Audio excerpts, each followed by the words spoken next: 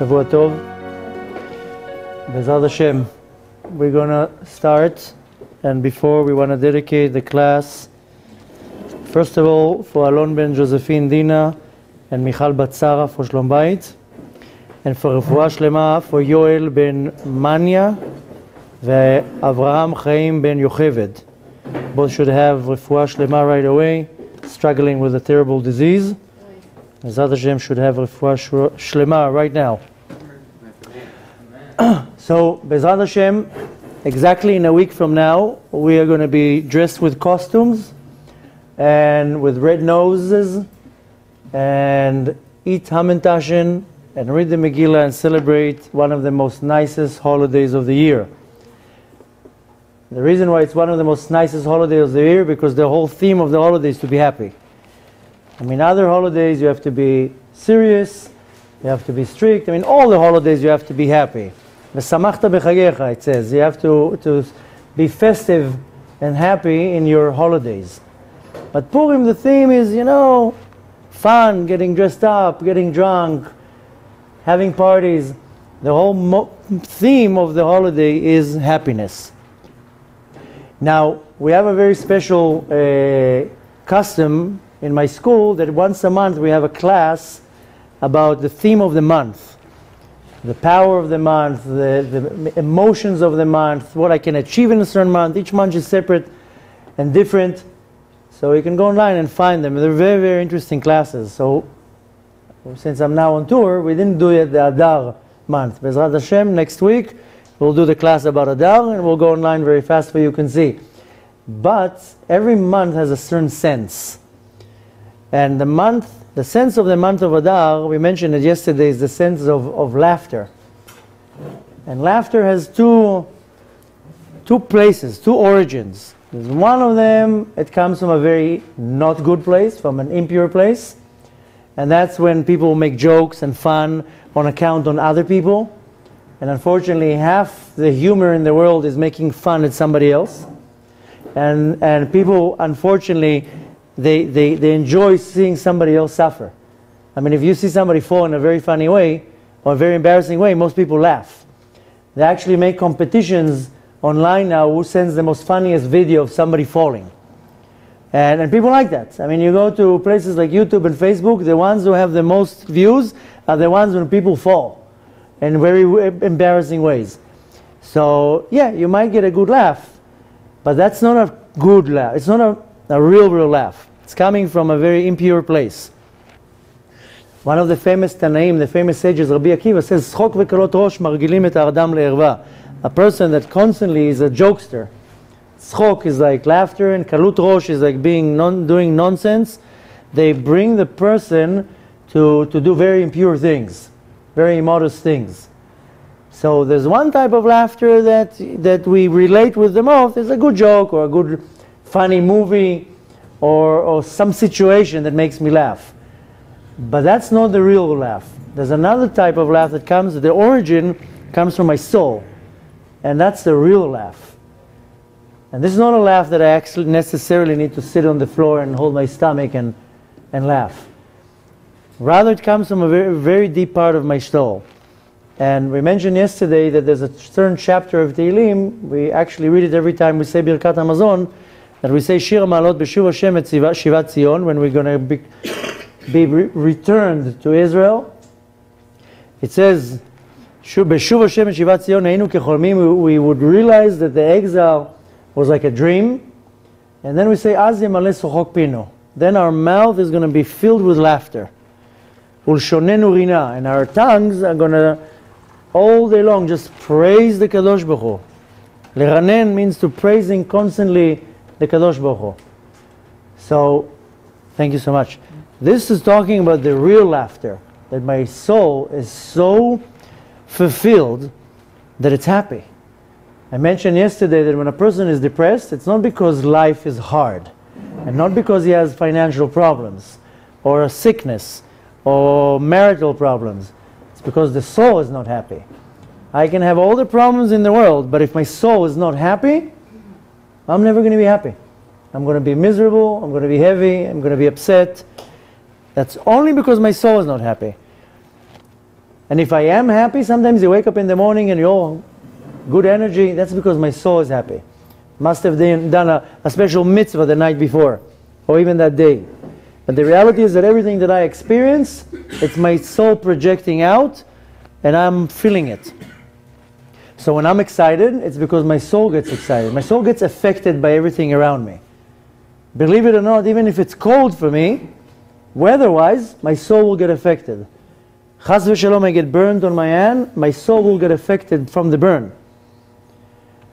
But also on the negative, on the positive part of it, people don't really realize that. You come and tell them, come and pray with us on Shabbat in the morning. It's too long, it's 3 hours, and the rabbi keeps talking, and then they start auctioning everything. It's becoming business, and everybody talks, and it's 3 hours. You want to let me read 120 pages? And you find all the excuses why not to show up. But the thing is that when you come, even if you force yourself to come, and then when you leave, you don't realize that your soul just got a little bit of energy, and such a powerful energy that you don't even notice, but suddenly your mood is better. Suddenly you're not as tired. Suddenly you're not as heavy as you were a day before. You don't attribute it to that. But that's the reality. That you're saying, oh, you know, probably, I don't know, the weather's nice, I feel better. The reality is that just the fact that you sat in a holy place for 3 hours, and you saw with your own eyes the holy book of the Torah, and you heard with your ears the reading of the Torah, and here and there you said a few amens, and you moved your lips a little bit because you did follow a little bit of the prayer, you injected your soul with energy. Instead of swallowing pills, that's what half the world do. Well, it doesn't matter right now what type of pills, but half the world is swallowing pills every day. Whether it's actual chemicals for antidepressant or whatever it is, or people think that if you take vitamins in a pill, that's it, then I'm very healthy. They drink 2 bottles of Diet Coke every day, but they take their vitamins. So the vitamins are worthless. Vitamins are in fruit, and vitamins are in vegetables. They're not in a pill. I mean, yeah, I know doctors and pharmacists, they'll argue with me, no. Vitamins is in an orange. Eat the orange. Don't swallow a pill. You want the real sustenance, you go to the original. You don't go to something that is processed. And I'm not taking away from the power of the vitamin, but the point is that for thousands of years, people wanted to get the right vitamins. They would go to the tree and take a fruit off, and not crush it into powder that you don't know what's in it. You might think that there's a lot of good things in it, but there's not. And then psychologically, you think you're feeling better. Probably most of the times that if you would switch it, you would not even notice the difference, and psychologically you think you're feeling better. And they tested that. They tested that with many different types of medicines, that they put nothing in it. Has a certain name in English, I don't remember the name. Placebo. Placebo, yeah. Right? Placebo. Placebo? Okay, I knew there was an name in English. And there's nothing there. And they found out that in 50% of the cases, people think that they got cured. And it just goes to show you, it's nonsense. So, unfortunately, half the world is popping a pill into their mouth at least once a day. Even in basic things.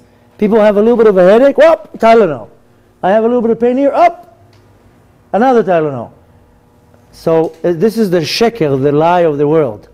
That I take something small into my system and maybe makes an effect. Yeah, if I have a headache and I'll take a Tylenol, it will remove the headache. But it didn't solve the problem. It just numbed the problem. It didn't come and solve the problem that inside of me. It just numbed the nerve. That's it. That's what a Tylenol will do. So I'm not going to feel the pain. And then voila, magic. That's it. No more headache. Really, if I have a headache, it doesn't mean that I need to pop a pill. Rather, it means that most likely I'm either dehydrated, or I was in the sun too much, or I was exposed too much to my radiation from my phone, or I didn't sleep enough, or whatever it is that's causing me to have a headache. Me taking a pill, I'm just numbing the problem. So unfortunately, we all take a lot of pills, and a lot of the pills that we take, it's not in that department. Rather, people they go to the vitamin store. It looks like such a good business, this vitamin store. You know, and they buy all the vitamins. And this vitamin is this vitamin is like that. And we think that the happiness or the energy that I get, it comes from the pill. It's not. The happiness and the energy that I get is from my neshama, from my soul. If I boost my soul with what it needs, it will be happy. I can be in hundreds of thousands of dollars of debt, problems from here till Los Angeles. And if my soul gets what it needs, it will be happy. I might have problems. It doesn't mean that my soul is going to solve my problems. But at least I'm happy. And this is the real happiness. This is the laughter that comes within from the depth of my neshama. And that's the laughter that I want to pull out. I don't want to be laughing. It's very healthy to laugh. It's very good to laugh. But not from nonsense. I want my soul to be so fulfilled is that the laughter comes within. And the motion of the month of Adar is this laughter. Meaning that I can tap into it. If there's a certain emotion, we talked about it yesterday, it's a certain energy that I can tap into. Like I compared it yesterday to Black Friday. You have 24 hours of a sale. If you have your coupon and you apply it, then you'll get 90% off. But this Black Friday comes once a year. And you have to be ready. And if I jump on the opportunity, then I will get the deal. Same thing here. Comes an auspicious day, a holiday, Purim, Pesach, Hanukkah, something, Shabbat, Rosh Chodesh, head of the month. It's an auspicious time. That I only need to do is tap into the energy. If I tap into the energy using certain tools, spiritual tools of course, then I'm able to draw some energy into my system. So if it's Shabbat, then I have to observe the rules of Shabbat. I can't drive, I can't turn the lights on, I have to do Kiddush, I have to have meals, there's a lot of rules. That allows me to tap into the energy. If you want to compare it into technology, look at some of the wires that we use to plug into our machines. So if you have a phone, most of the phones today, it's a one-pin cord. But there are very different types of electronics that the pins, you have 2, 3, 5, 6, 8. So, for example, now we started streaming a lot of our videos. So we needed a special system, and it has a certain pin that goes into the computer and into the camera. For the ones who might be familiar, it's called HDMI. So it has 16 pins to go into the computer. Now, if it's missing one of the pins, it's not going to work. One of them will break or bend. Now they're making it that the pins are not too many to save this headache for whatever reason. But I'm not a technical guy. I don't know why, all the reasons. I just see with my own eyes that this particular plug that we bought had 16 pins. One is going to be bent or broken, the system doesn't work. So the same thing with me when I want to tap into a holy day. So with Shabbat, there's many pins. 39 to be exact. 39 forbidden labors that I'm not allowed to do, because if I will do it, I'll break one of the pins. Then the drawing of the energy of Shabbat doesn't come so well. For one thing. This is called Chilul Shabbat, to desecrate Shabbat. Now again, like I said yesterday, it's not that our sages sat 2,000 years ago in a room and like, okay, let's see how we're going to make them be annoyed. No, they saw in their holy level, what do I need to do and what do I need to be segregated from, so I'm not going to start breaking these pins, these channels, that's through this channel I'm drawing into my system this energy. So really when I want to tap into the energy of Shabbat, I have to see what are the rules.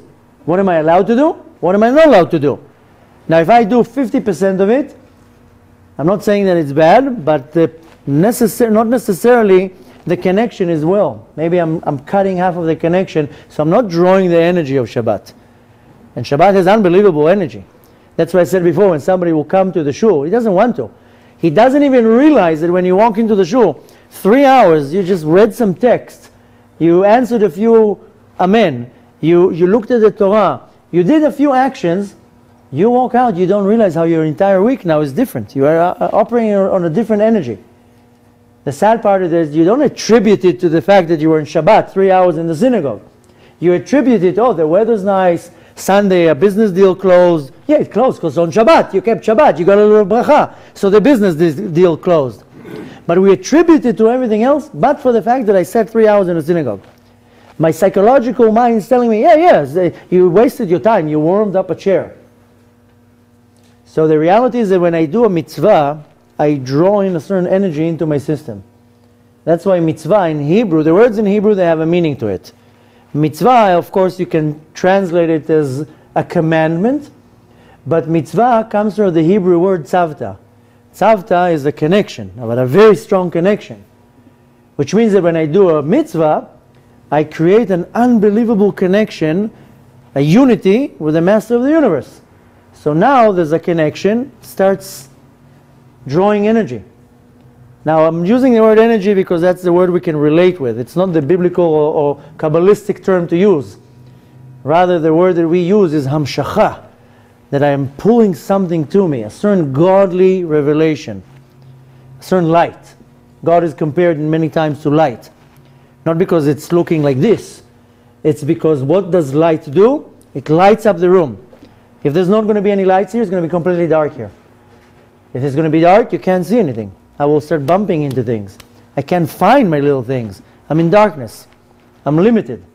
Comes a little switch, turn it on, up, light now. Oh, now I see everything. I see clear. I know where my stuff is. The same analogy is that Hashem is compared to light. It lights up my reality. Suddenly I see things. How many times you come to a situation and the situation is not clear? You go on a date. I don't know. It's my wife. It's not my wife. She's this, she's that. She's tall, she's short. There's no clarity because there's not enough light. I go to a business deal. I don't have to do this business deal because I don't know. He looks a little bit crooked. Maybe it's not a good decision. I'm investing a lot of money. What should I do? There's no clarity. And in the reality is that almost in anything that we do, we don't have clarity. So we start running to the rabbis. Rabbi, tell me, what should I do? Like as if the rabbi is like has all the answers. Some of them maybe do, but the point is that I can have the answers. Why do I need to run and get answers? Put more light in your life, you'll have answers. You'll have clarity. It's like a dimmer. Dim now the lights, so you'll see a little bit of lights. You'll still maybe move around like that. Put a lot of lights, everything is clear. So you put a lot of light in your life, then everything will be clear. You'll go on a date, you know that's my wife, it's not my wife.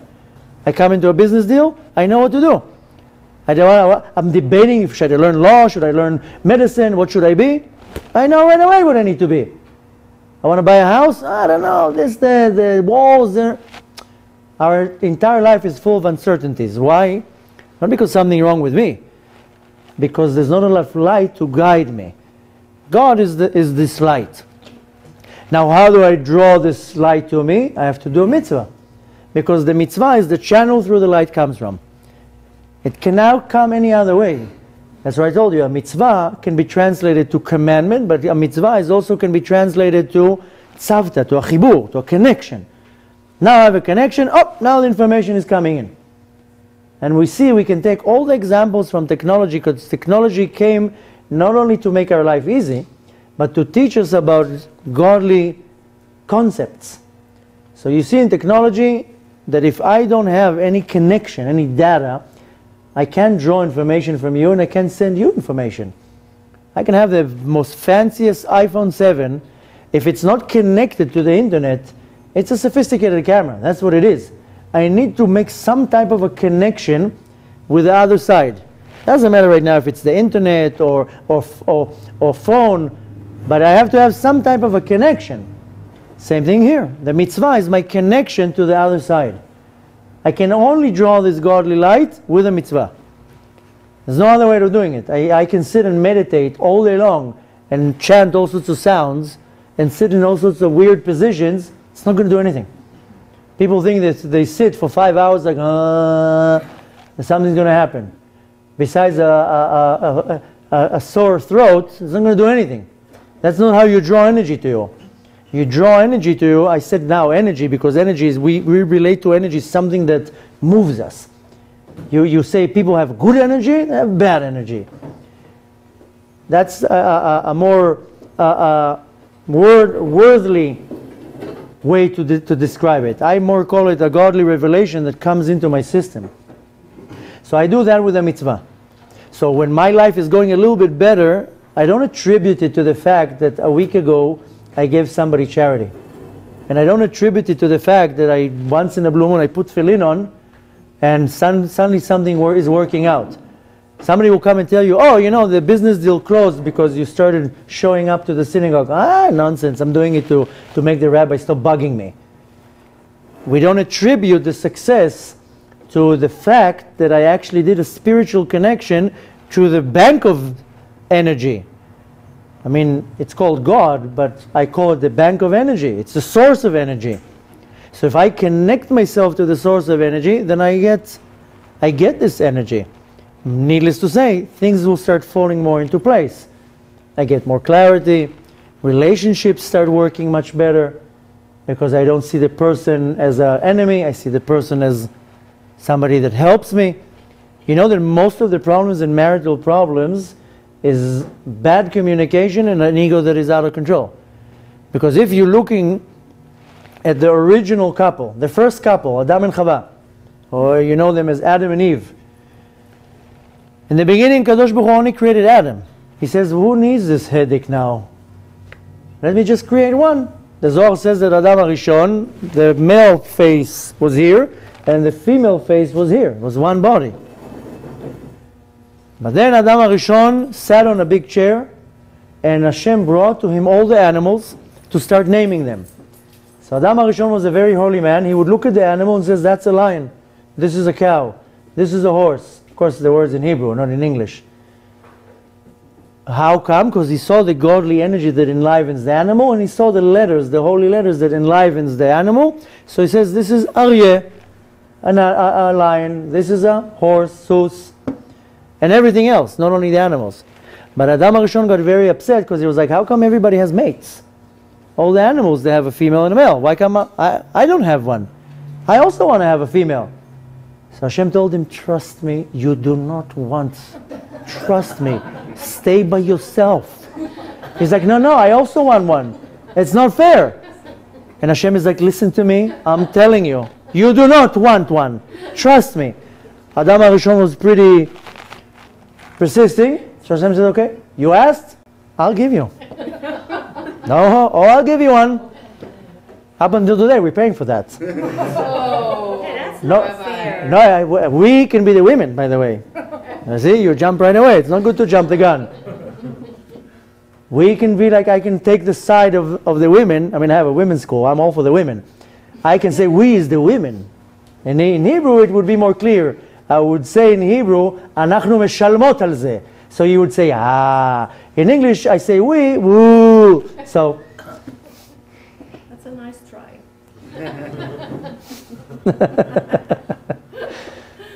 The point is that men don't even know how lucky they are.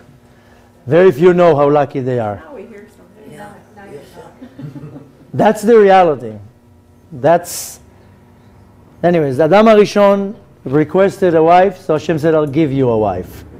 And the Torah says, Lo tov al Adam liot levado. It's not good for a man to be by himself. Evra lo ezer kenegdo. I will create for him a helpmate that will go against him. He doesn't say, I'm going to create for him a wife. He doesn't say, Ani evra lo isha. He says, Ani evra lo ezer kenegdo. A helpmate that will go against him. Which doesn't make sense. Either she's a helpmate or either she goes against him. So the famous commentary on the Torah, Rashi says, if he has the merit, she will be a helpmate. She will help him. If he doesn't have the merit, she will be nigdo, against him. What does it mean if he has the merit? If he appreciates her. If he sees that in his wife is the mirror that shows him all his faults, and he humbles himself and says, oh, that's what I have to work on? Thank you for coming into my life. Then she becomes a helpmate and she helps make him become much, much better. But if he has too much of an ego, and he says, no, she's coming to annoy me, then she becomes against him. So, I don't even know how we sidetrack to marriages. We sidetrack to the fact that we don't attribute success to the fact that I get connected to the Master of the Universe. And I said that because a lot of the problems of marital problems is they don't value what I have. That's most of the problems with marital problems. No communication and no value to actually what I have. It's very easy to point a finger and say all the bad things. That's the easiest thing to do. The funniest thing is that at the period of the dating, she's the most beautiful woman in the world. He's so handsome. And that's when you date. He's so great. And then after the wedding, everything changes. For the month of the dating, he's a prince, he's a genius, she's the most beautiful woman in the world. Look how she waves her hair, you know. 2 years later, it's like, can you stop waving your hair already? So up until the wedding, everything's perfect. After the wedding, it changes. A, lack of communication, very bad communication, and then an ego that is out of control. The same way that I don't attribute my success and my happiness to the fact that I connected myself to the Master of the Universe, so I also don't attribute my success or my spiritual growth to my spouse. So, but this is not a class about marital relations, it's just an example that I do not really focus on the truth and attribute my happiness or success to the right place. You know, once in a blue moon, you'll see like a successful businessman that will come up and say like a speech and says, I want to thank my wife for supporting me for all these years. You know, he says it once after 10 years. And she's like, now he's saying that? Now? Because he wants to get the claps? So, the point to take from that is that I do certain actions and I do not attribute the good part to the action. That's why I don't see any benefit in the Torah, because I don't say, oh, I put tefillin on every morning, that's why I'm in a good mood. I'm in a good mood because the bank didn't call me today 3 times. But the reality is that my happiness, we're focusing on happiness right now, is a tribute to the fact that I'm connected to the Master of the Universe and my soul is happy. Doesn't matter anything else. What makes me happy is my soul. And the way to make my soul happy is when I connect myself to the bank of energy, to the source of information, to the Master of the Universe. Just that I have some type of a separation. Why did I attribute that? And I said that it's the same thing with marital relations, with relationships. Because my understanding, where does it come from? It's communication. So I gave you the example with the wire, the plug that has all the 16 pins. If I'm missing one of them, there's no communication. There's no change of data. Like 2 computers, they talk to each other all day long. You have millions of computers in the world talking to each other. You go down to a store with a credit card, swipe the credit card, instantly the computer where you are is sending a message to the other side of the world, to a different computer, to ask if there's credit on this piece of plastic. And to approve, and it goes to the bank, to the institute of the bank. It goes through different institutes, everything in a split second, and up you get authorization.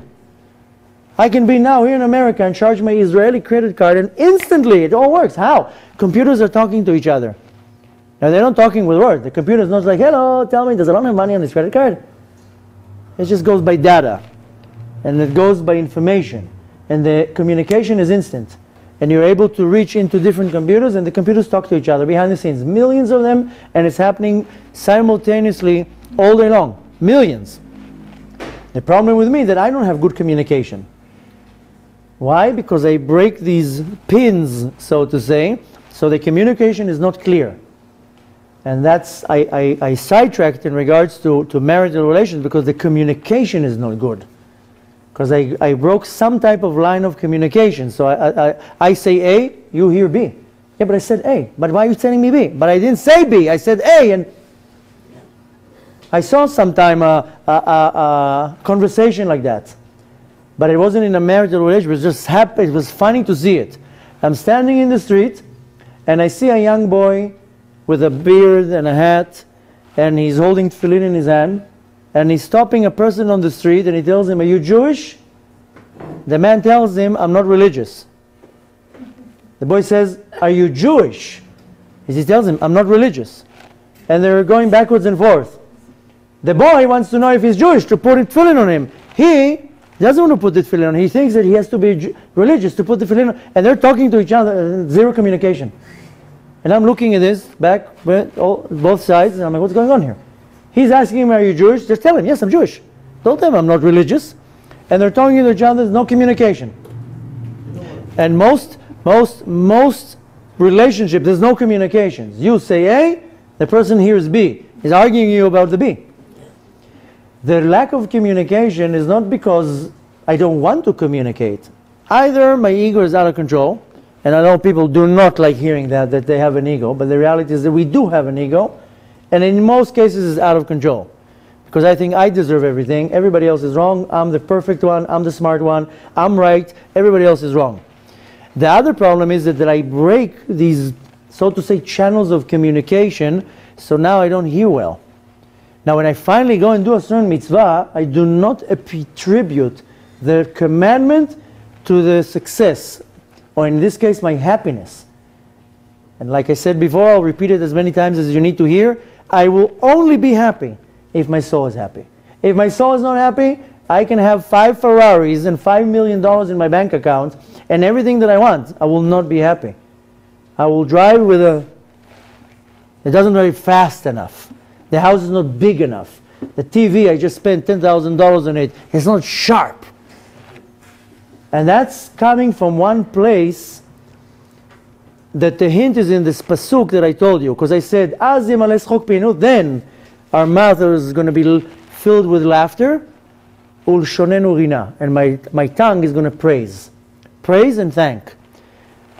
One of the major reasons why I cannot draw this happiness, things don't make me happy because I do not know how to appreciate it. When I praise Hashem, Rina is to praise Hashem. More lehalel is to praise. Rina is like more happiness of out of appreciation. My problem is that I don't know how to appreciate what I have. So I look at things in the wrong way. I do not appreciate the fact, yeah, I have the zchut to be Jewish and to put tefillin on. That's why my soul is a little bit more pumped up. And because I did a few good deeds, or I followed a few rules, or a few mitzvot, then now my neshama is like, breathing a little bit. It's a little bit easy. Life is a little bit more easy on me. And like I said, I do not attribute it to the mitzvah because I have a problem in communication. And the problem from your communication can come from many different places. One of them from the fact that I'm not willing to attribute a thanks and appreciation to where it came from. We have a serious problem with appreciating and thanking things. So Hashem is going to give me a lot of money, I will buy a $10,000 TV and I will complain it's not sharp enough. Instead of saying, wow, Hashem, thank you so much for giving me parnasah that I can spoil myself with such a beautiful TV. We take all the good that we have and we complain.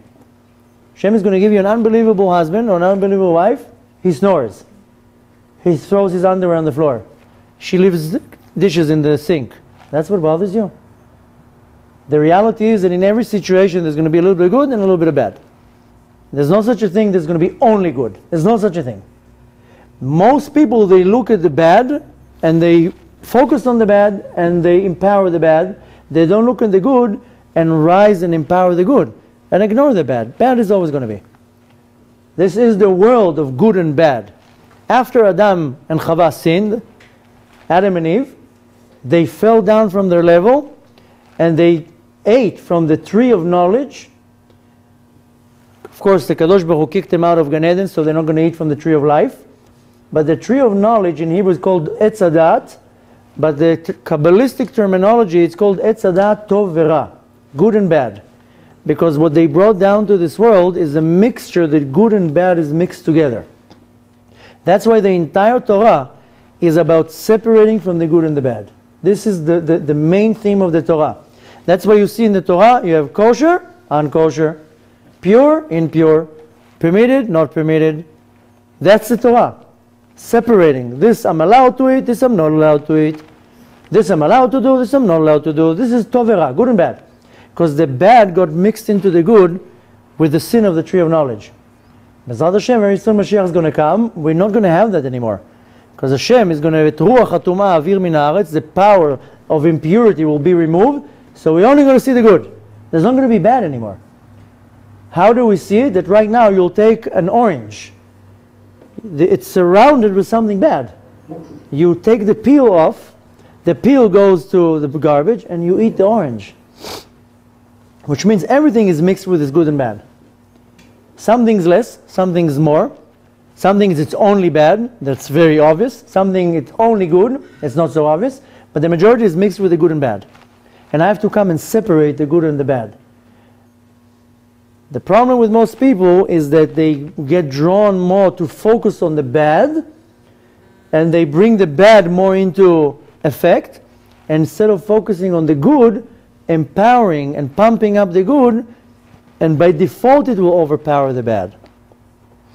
The reality is that this world, till Mashiach comes, is going to be mixed with good and bad. Till Mashiach comes, it's going to be bad.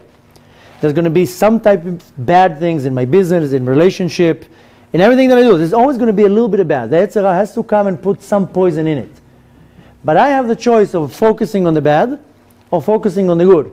If I focus on the good, then what I do is I empower the good. Then suddenly the good overpowers the bad. And I'm able to overlook the good, saying, okay, it's not so great, but okay, whatever, look at all the good.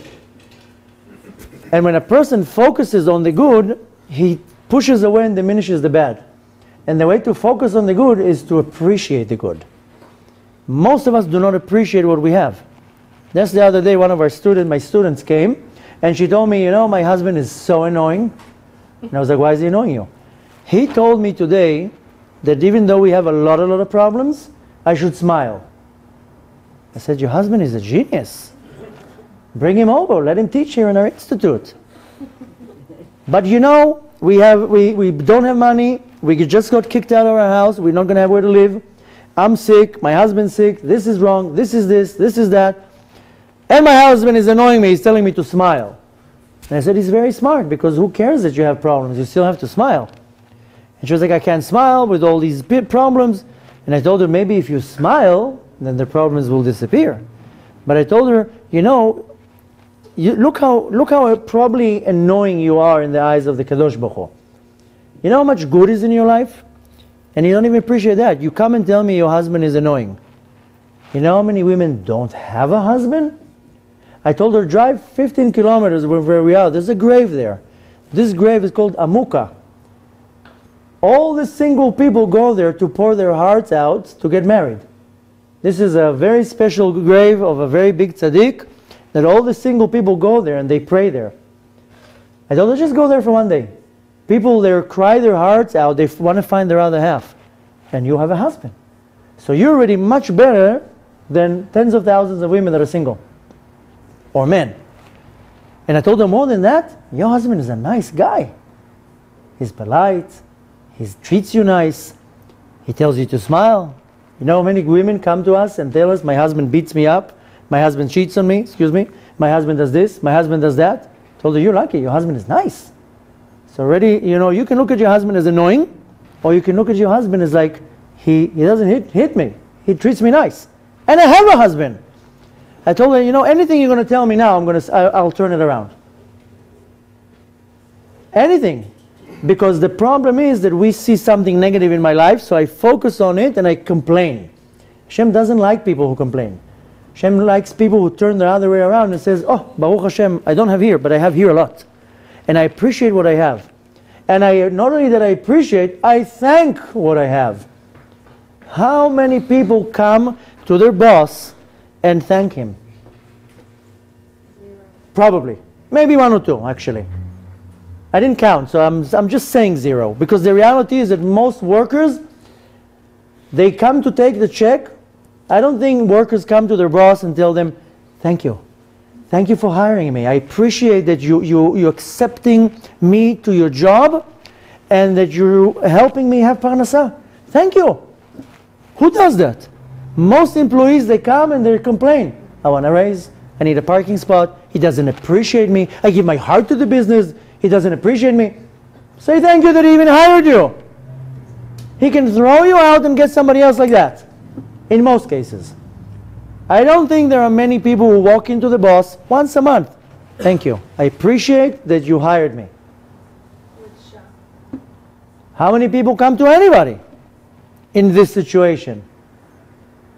I'm not talking about running our relationships, because husbands and wives usually don't thank each other. It's like, take it for granted. You have to cook for me. I don't have to cook for you. It doesn't say here, cook. It didn't come in the resume. Who says, who made the rule that the wife has to cook to the husband? Okay, whatever.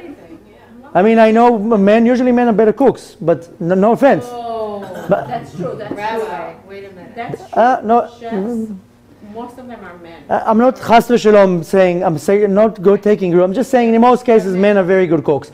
The point is, we're not going to start fighting who's better cooks. The point is that even if the wife stays at home and she cooks and cleans, the husband at least has to come and say, thank you. Thank you for folding my underwear. Thank you for preparing the meal to me, or for being home, or whatever it is. The point is that we don't thank so often. We don't thank it, we just complain in most cases. Very few people have the knowledge of thanking.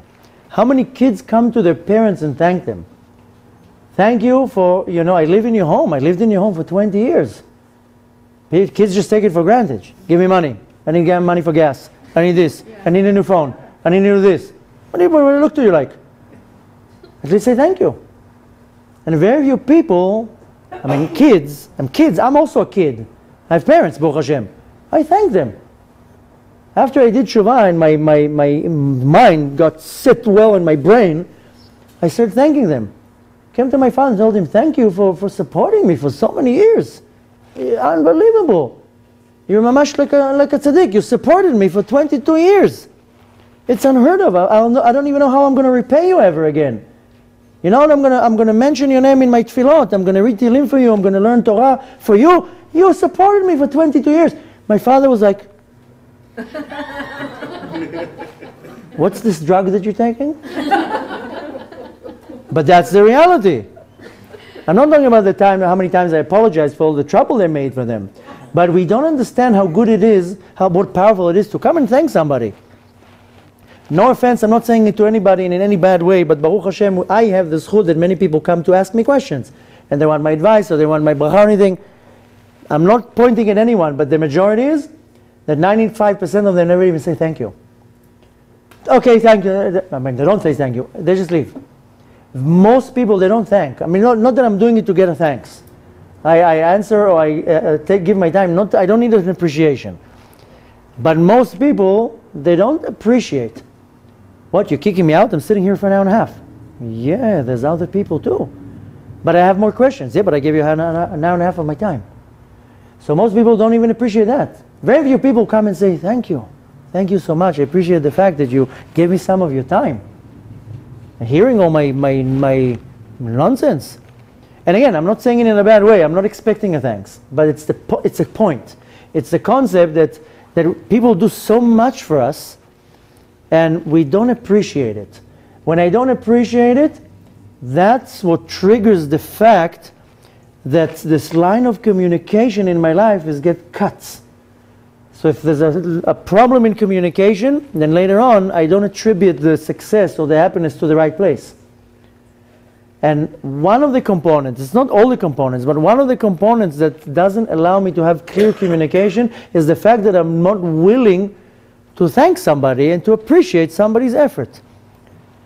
And sometimes in cases like that, in certain cases, I do not say a thanks because I think that person owes me something. Or that person has to do it for me. Nobody has to do anything for you. Now I'm not talking right now thanking Hashem. That's a whole different thing. That's a whole lecture in itself. Nobody thanks Hashem. Very few people. I'm not saying Shakol Niya B'Dvaro. That's not thanking Hashem. That's what they teach third graders. If you say Shakol Niya B'Dvaro, you're thanking Hashem. You're not thanking Hashem when you're saying Shakol Niya B'Dvaro, Borei Minei Mezonot. What you do when you say a bracha is you extract the godly spark that's in the food. That's it. It's not saying thank you for the Kadosh Baruch Hu. When you say bracha achona, Borei Nefashot Rabot, or Ala Michya, you are allowing the waste to come out of your body. That's what it does. Based on the teachings of the Ari HaKadosh, when I say Shakol Niya B'Dvaro or Borei Minei Mezonot, people think that, I'm thanking Hashem. Hashem doesn't need your thank like that. What I do is I basically dismantle the godly spark that is hidden in the food, and I'm able to release it. And later on at the night when I go to sleep, I take this godly spark out up to its source. Now what happens is I have food in my body. There has to be waste. If I say bracha achona, borei nefashot rabot, or ala michya, whatever it is, I'm allowing to the dirt, the toxins, the waste to come out of my body. That's why when most people come to me and tell me I have a certain sickness, start saying bracha achona. Why? Because it allows the toxin to go out. And bracha achona is if you say, now you drink water. Baruch atah Hashem Elokeinu melech haolam, she'akol niya midvaro. I finish the cup of water, I have to say, ברוך אתה השם אלוקינו מלך העולם, בורא נפשות רבות, וחסרונן על כל מה שבראת, החיות בהם נפש כל חי, ברוך חי עולמים. This is ברכה אחרונה. There's always a first bracha and a second bracha. If it's על המחיה, if it's בורא מזונות, then I say על המחיה, ועל הכלכלה, ועל תנובת השדה, and so forth. The same thing with ברכת המזון. In the beginning I will say, המוציא לחם מן הארץ. After that I have to say, ברכת המזון. There's always a front bracha and an end bracha. The last bracha is to allow the toxins to go out of my body.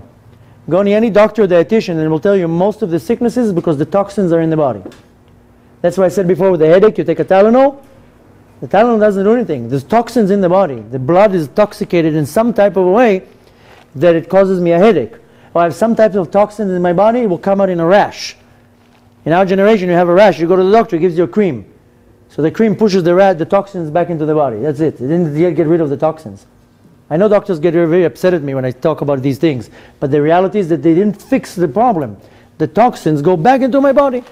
Now either they'll try to come out from my saliva or my urine or any other way. If it doesn't come out any natural way, it will start coming up. Here I get a rash, here I'll get a pimple. The toxins, they need to go out somehow. So the bracha achona allows the toxins to go out. That's what it is. So anyone who has some type of physical problem, start saying bracha achona. Very simple.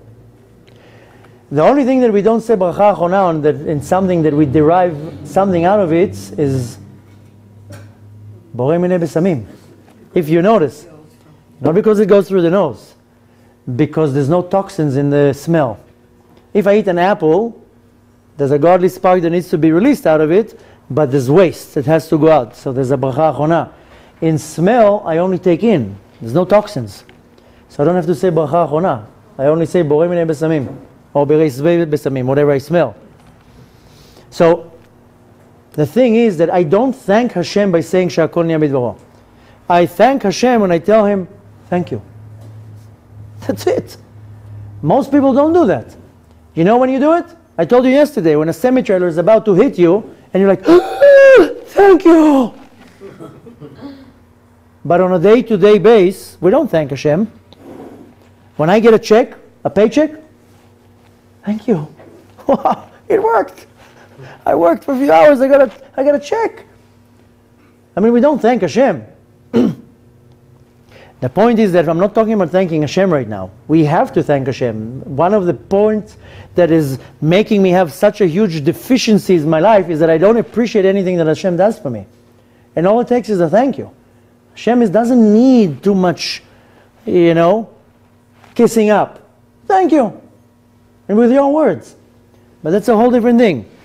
Bezrat Hashem, once we'll talk about that. But I want to more emphasize the fact that I need to thank you. And I need to thank you. And I think everybody owes me, so why would I thank you? That's the reality. People think, you owe me. I came to do something for you, you have to thank me. No, I have to thank you. And the more you thank other people, it means the more you acknowledge their importance, and the more you attribute your success or your happiness or whatever to somebody else, then you're allowed to have a very good line of communication. And whatever you do starts being much more clearer. You know that I can guarantee to you that there are very little amount of parents that thank the kids. Thanks for cleaning the dishes. Thanks for helping me with the bags.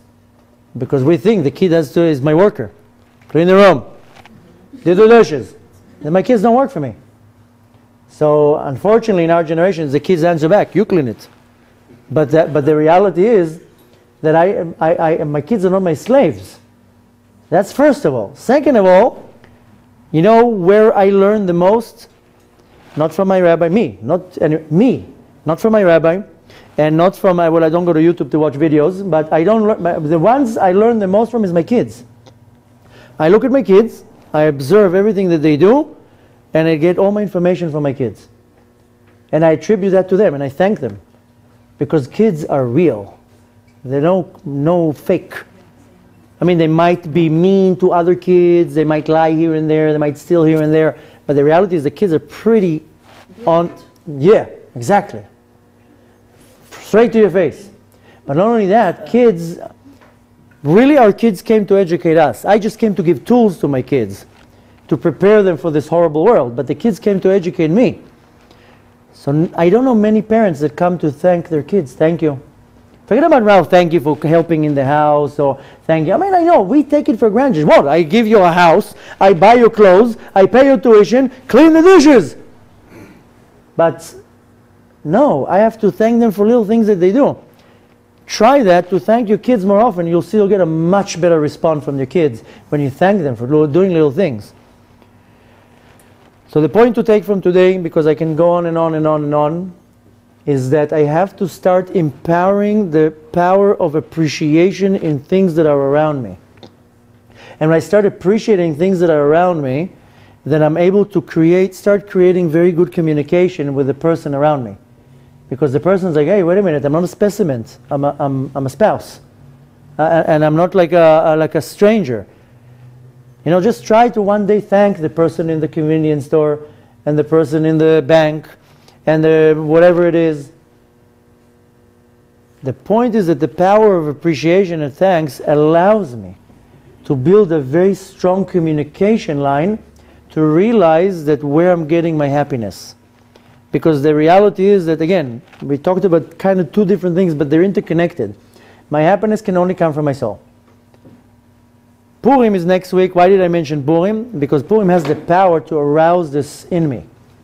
I can tap into this Black Friday and get this energy that allows me for the rest of the year to carry this happiness, this real happiness, because I connect to my neshama, to my soul. I feed my neshama, I'll feed my soul what it needs to. I'll be flying on cloud 9. Doesn't matter what's my situation in the world. I'll be able to deal with my problems at least with a smile on my face. I'm not going to be depressed. I'm not going to be taking 2 hours to fall asleep because my mind is occupied with so many problems. I'm going to digest my food much better because my stomach is not nervous. People don't understand that a lot of their problem is coming from, they're so nervous, their stomach is nervous, they're not digesting things the right way. So a lot of things are interconnected, but the point is that I need to reach out to my soul. When my soul is getting its sustenance and there's a good line of communication, I need to have communication from my soul too. My soul is this poor soul stuck in this heavy body and it can't even talk. Imagine being in this world for 70 years and you can't communicate. Imagine these poor people that chas v'shalom, they become paralyzed of vegetables and they're sitting like this. Can you imagine what's going on in their mind? Now a lot of times people say, don't worry, they don't feel any pain, they don't communicate. I know of a person who was a vegetable for a couple years, and when he woke up, he says, I was 100% alive. I heard everything, I knew everything. Can you imagine being stuck in a body that you can't even go like this? A person can go nuts. That's how my soul feels. My soul is stuck in my body, it can't move, can't do anything, can't communicate, because I don't allow it to talk. I don't allow my soul to move. Just imagine what suffering my soul is going through, and then I'm wondering why I'm suffering. Because my core, my me, is suffering. My body is nothing. The body is external. The body is like a coat. It's my soul that's suffering. All I need to do is just feed it a little bit. Try to not fast for 2 weeks. You can't. You know, we just now this Thursday, we're going to fast for 12 hours. That's it. And however it is not, you wake up at 11, you don't have to fast so much. Once that's what I used to do. I would go to sleep 5 minutes before the fast, stuff myself up, and then wake up at 2 in the afternoon. Fast day, I get to sleep. But the reality is, try to fast for a couple hours. You start getting all uptight and stomach aches. And we're putting our souls on diets. We don't feed our soul. And you don't have to do this. People look at me and they think this is the menu. That's not the menu. You have to give something. Couple mitzvot every day. I mean, I'm not telling you just to do a little. You have to do everything. But you start. I mean, people look at me and they say, no. But this is my choice. The point is that I have to give my soul some injections, something. 5 minutes here, 5 minutes there. I don't have to be super Joe. But I have to feed my soul. And if I'm not going to feed my soul, it's going to be miserable. I will be miserable. And more than that, if I don't have any type of communication with the outside world, nothing will work. And the communication comes, there's different components, it's not the only one, with appreciating and thanking. So Be'ezrat Hashem, we should learn to thank everybody around us. We should learn to thank the Kadosh Baruch Hu. We should learn to appreciate everything that Hashem gives to us. We should learn to appreciate what everybody else gives to us. To appreciate my wife and my husband and my boss and my kids and my neighbor and the people in my congregation and anyone. I need to have appreciation. When I learn to appreciate, it means, in other words, I'm humbling myself. I'm making myself a little bit more humble. If I'm not humble, I have an ego, I'm not going to appreciate what you do for me. I'll take it for granted. So Be'ezrat Hashem, Hashem should bless us to have constantly just laughter in our life and happiness in our life and appreciation and love and communication. Be'ezrat Hashem, we should carry this laughter till the second that Mashiach comes, because then we'll have the real laughter.